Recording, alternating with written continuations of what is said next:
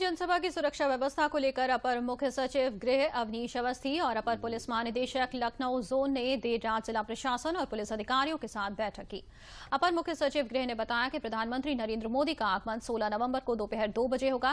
PM लगभग 1 घंटे तक जनसभा को संबोधित करेंगे, जिसके बाद वायुसेना के 30 एयरक्राफ्ट 45 मिनट के एयर शो का प्रदर्शन करेंगे। इस अवसर पर अपर पुलिस महानिदेशक एसएन ने बताया कि प्रधानमंत्री की जनसभा स्थल पर एयर शो कैथल की बैरिकेडिंग करा ली गई है।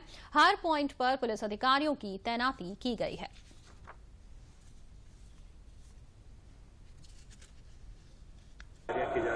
देखिए, आदरणीय प्रधानमंत्री जी 16 तारीख को आ रहे हैं, लगभग 2 बजे आएंगे और 1 घंटे की जनसभा होगी और लगभग 45 मिनट का एयर शो होगा।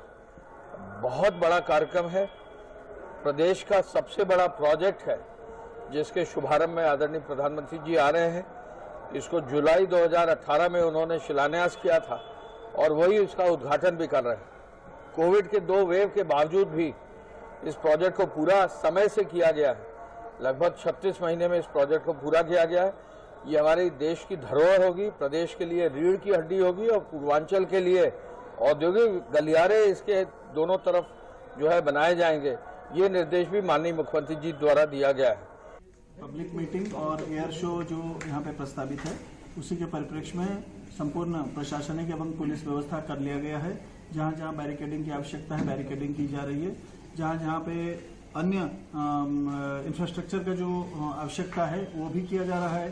पार्किंग प्लेसेस को निर्धारित किया जा रहा है, ट्रैफिक प्लान अलग से बनाया जा रहा है। उसके साथ साथ सुरक्षा की पूरी ड्यूटी लगाई गई है।